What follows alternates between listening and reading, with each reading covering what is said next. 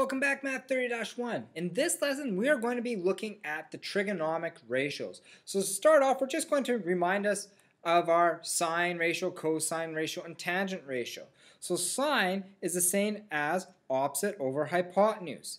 Cosine is the same as adjacent over hypotenuse. And my tangent is the same as opposite over adjacent. So this ends up giving us, if we remember from before, SOHCAHTOA. Okay, and that's my trigonometric ratios. So now we're going to look at something here a little bit more. We also have something called the reciprocal trigonometric ratios, which is always going to be cosecant is 1 over sine x, secant, also given this symbol, is 1 over cos x, and cotangent is 1 over tan x. So in other words for these, they're kind of reversed. So cosecant is the same as, we're going to have hypotenuse over opposite. Secant is the same as hypotenuse over adjacent. And the cotangent is the same as adjacent over opposite. Okay? Those are just some things to look at for the future. But now we're getting into something different. This one here has in terms of x, y, and r. Because in this class here, we're looking at a grid, and we have our y is up and down, our x, and our resultant or radius. So sine is going to be the same as y over r. Cosine is going to be the same as x over r. And tangent is going to be the same as y over x. Now this part here is what we're going to be using more than SOHCAHTOA. So instead of SOHCAHTOA, I like to say Sir Coxer Tix. Kind of spelled, so it's Sir Coxer Tix. Okay? Our favorite trig knight is Sir Coxer Tix. Now, if I want to do the reciprocal functions of those, so the reciprocal trigonometric ratios, that's going to be cosecant is going to be r over y. Secant is going to be r over x. And cotangent is going to be is going to be x over y. Okay? So these should be memorized, especially these here. These are the main ones to memorize, and then we just take the reciprocal for their reciprocal function. So just remember this part here, Sir Coxer Tix. So Sir, y over r, Coxer, x over r, and Tix, y over x. Alright, so this next part here, we're just going to skip down to part C. It says, complete the following statements using the information above. So sine ratios are positive in which quadrants? So if I'm looking at sine is referring to my y. R is always going to be positive wherever we are. But now my sine ratio is my y value. My y is only positive in quadrant 2 and quadrant 1. So it's quadrant 1 and 2 is where my y value is positive, since sine is referring mostly to y values. Now, we look at my cosine ratios.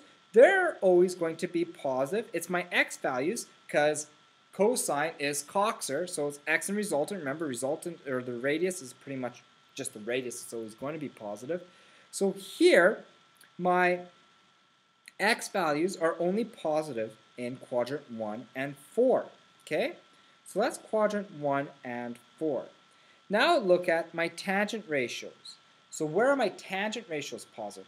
Tangent is my Tix. So that's y and x. So both y and x must be the same sign in order for it to be positive.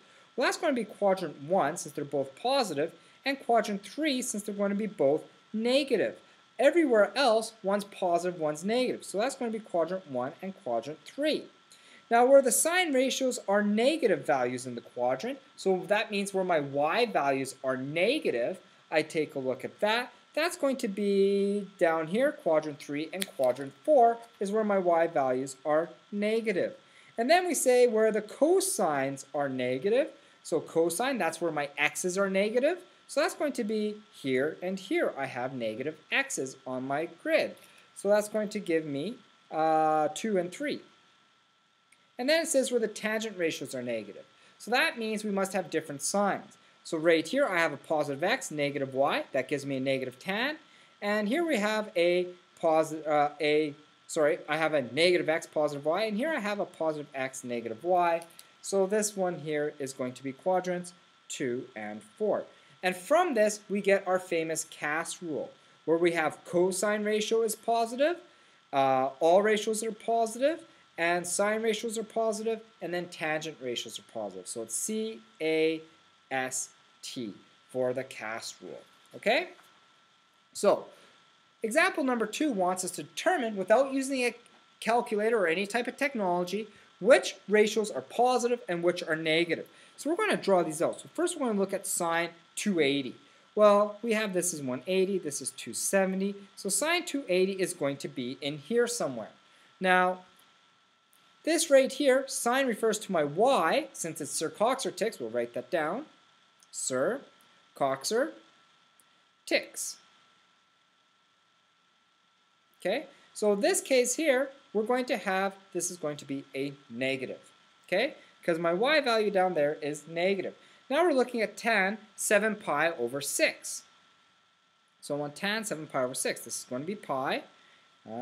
Here we have this here. This is going to be 0 pi. This is 3 pi over 2. So 7 pi over 6 is going to be somewhere over there. So if I look at this here, both my x and my y, because this is my ticks, both my x and my y are negative. I have a negative and a negative. So this is going to be a positive ratio. Now I'm going to look at cosine.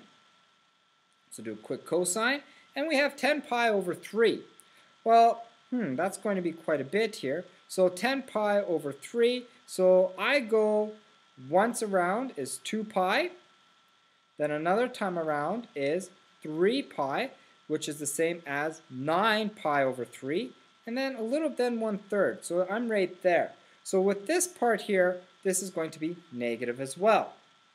Okay, now cosecant of negative 225, so I have a negative angle in there, and cosecant is once again referring to my sine value. So this is looking at my y. So this one here is actually r over y, so we're referring to y value again.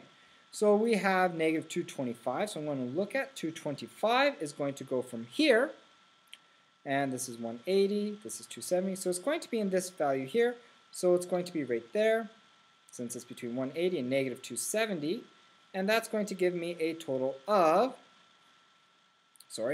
it's going to be a positive. Another way of doing this is going 360 minus 225, which would give me a total of 135, which we know would be here as well. Okay. Now let's take a look at class example number 3. Okay. It says use a calculator to determine to 4 decimal places the value of each trigonometric ratio. So I'm only going to do a couple of them here. So my first one, we're going to look at sine 280. So I'm first going to put my mode, it's in degree, and I'm just going to go sine 280. Okay. So I end up getting negative 0.98. And then we want tan 7 pi over 6. Now I look at this one here. This is in radians because there's a pi there.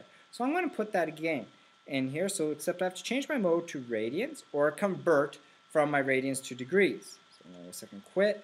And I'm going to go tan. And we want bracket 7 second pi divided by 6, bracket, enter, and I get 0.577.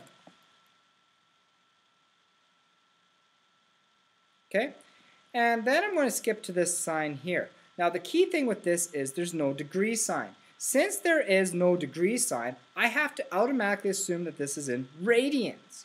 So I'm going to put in, and since my calculator is still in radians, I'm going to go sine 90.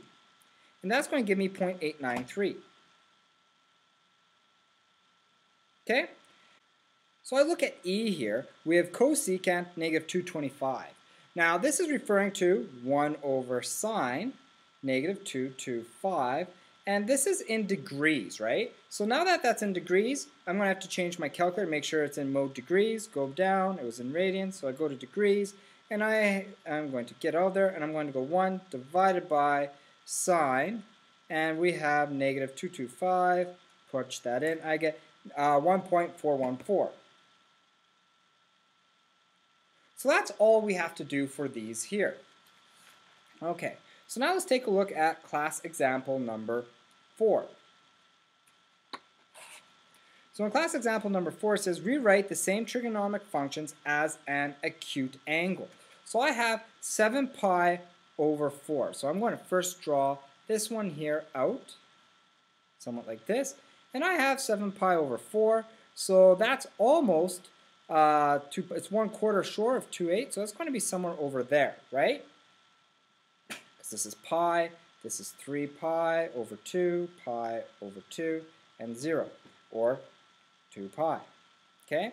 So we're going to be somewhere over there. Now, I want to know what is this as an acute angle. So I'm going to find this reference angle here. And we're looking at cosine. So in cosine here, we're relating to the x. And my x in there is positive. So I'm just going to go 7 pi over 4 minus 2 pi is going to give me pi over 4. So this is the same as cos pi over 4. Okay? Now here we want cotangent of negative 100. So I'll look at negative 100, draw this out quickly over here, and we go this way, negative 100, this is 90, so it's right there. We have it right there, and so I want this angle here, and cotangent is going to be my y over x, because remember, Sir Cox or Tix, and so in this case it's cotangent, not tangent. So it's going to be x over y. So in this case, no matter what, they are both going to be negative. So it's going to be positive. So this is going to be cotangent. And it's positive. And we're looking at x and y. They're both negative in there. So it's positive, and 100 is going to be positive. This is going to be 70 degrees. Okay? Oh, sorry, 80. Because 100 and 80, and then we go right there, so that's going to be 80 from there to there. Sorry, made a little subtraction there. So for C, I want to see how many revolutions I can get out of there. This one's a little bit trickier because it's 11 pi over 2. So if I look at it, I go over once, that's going to be 2 pi, or in this case, because there's 2, it's going to be 4 pi. Then we have another 8 pi, and then, well, then it's another 3, okay? So it's like 3 over 2. So 3 over 2 is going to bring me right there. So that's kind of like saying here we have, it's going to end up right there. So in other words, it's saying is how many sets of 2 pi? So that would be 4 pi every time out to make a rotation, right? So that's 2 4 pi, so that's going to be 2. And we're going to be left with 2 4 pi's is 8, and 3 over 2 pi's, okay, is what this is equivalent to. So now we have 3 over 2 pi is kind of like our positive angle. Now 3 over 2 pi, if this here is 0 pi, pi over 2, and then this is going to be, this is going to be 3 pi over 2, that's going to be the same as kind of like 270. And in this case here, my y value, if we look at Sir Cox or Tix, we're looking at my y value because it's sine, it's going to be negative. So that's the same thing as saying negative sine and 3 pi over 2 as an answer. Okay, so number 5 it says, the point P, negative 15, 8, lies on the terminal arm in the rotation of angle theta. So we have this here, we have rotation of angle theta, or however we want to look at it. You can even look at it from here as a reference angle. Okay, so now mark the angle theta on the diagram. So this here is theta, and then calculate the length of OPR. So we want to calculate the length of OP. Okay, so that's going to be my radius.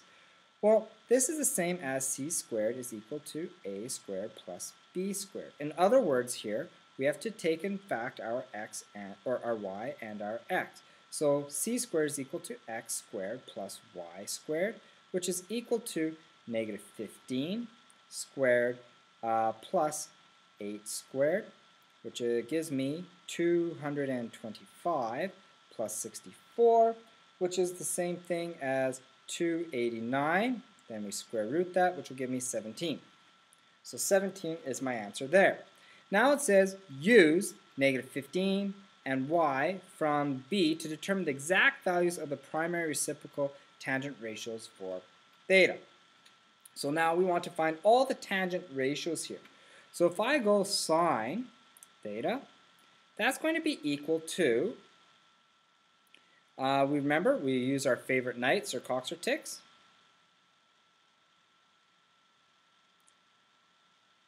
Okay, so sine is going to be y over r. So that's going to be y, which is going to be 8 over 15, or 8 over 17. So this is going to be 8 divided by 17. And cos theta is going to be coxer, is going to be negative 15 all over 17. Okay, and then we're going to look at my ticks, which is tan theta, is going to be y over x, which is 8 over 15. And now we want to use the primary, so now we have to use our cosecant, which is our reverse of our sine, which is going to be 17 over 8. It's the reciprocal. Secant, which is going to be, it's the reverse of our cosine, or the reciprocal of a cosine. And then we're going to have cotangent, which is the reciprocal of our tangent, which is going to be negative 15 over 8. Okay?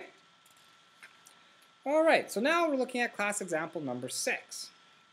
It says cotangent of angle A is equal to root 5 over 2. Okay? And sine A is negative. Complete the following procedure to the exact values. Since the cotangent of the ratio is positive, so that's my x and y must be the same, both be either positive or negative, and the sine ratio is negative, then angle A must terminate in which quadrant? So we know they're both negative, so if I look at this, based on the cotangent or the tangent, if they're both the same, if it's positive, if we look at CASI, A, S, T, we are either here or here. But now it says my y value is negative, so that means I must be in quadrant 3. Okay, so first one says we are in here and here, and then we're looking at my sine is negative, so that means it must be quadrant 3. Now it says since cotangent root 5 over 2 is equal to x over y, we know that the point root 5 comma negative 2 is on the graph, okay, or lies on the terminal arm of the third quadrant. Sketch a diagram and draw the reference angle illustrating the above information. So that one right here, I'm just going to do a quick diagram. We kind of already did that.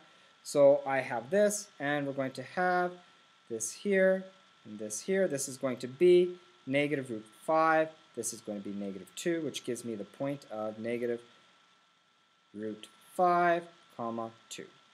Negative 2. Okay? Now it says use this to determine, use our Pythagorean theorem to determine the value of r, and hence the exact values of cosecant and secant. So first let's find r. So we know r squared is equal, my radius squared is equal to x squared plus y squared, which is equal to, we have root 5 squared plus 2 squared. If I put these both negatives, it's still going to be positive, so that gives me 5 plus 4, which is equal to 9, which is equal to 3. So r is equal to 3.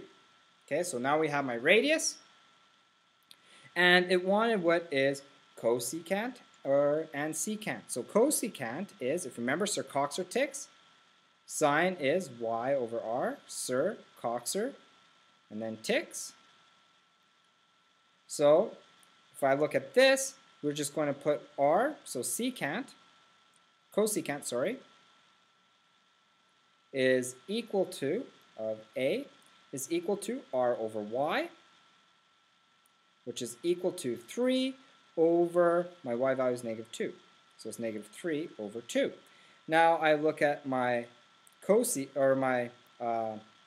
secant, of A. That is the same as, we're looking at Coxer, so that's going to be x over r over x, which is the same thing as, we have negative 3 over root 5. Now, We can't have a radical on the bottom, so I have to rationalize this. Root 5, which gives me negative 3 root 5 all over 3 as my final answer. So we have this one here and that one there.